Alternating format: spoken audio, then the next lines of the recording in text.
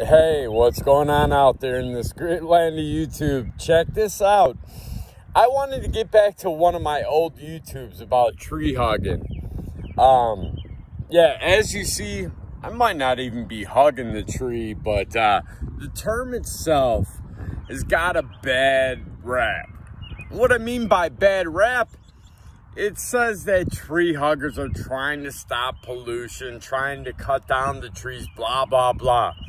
Here's the deal. I can't stop these people from cutting down trees, but when I find a tree, what I do is I literally lay my back up against the tree, take a few deep breaths, and I take the energy in from the roots that this tree is grown for. And where those roots come from is inside our beautiful earth.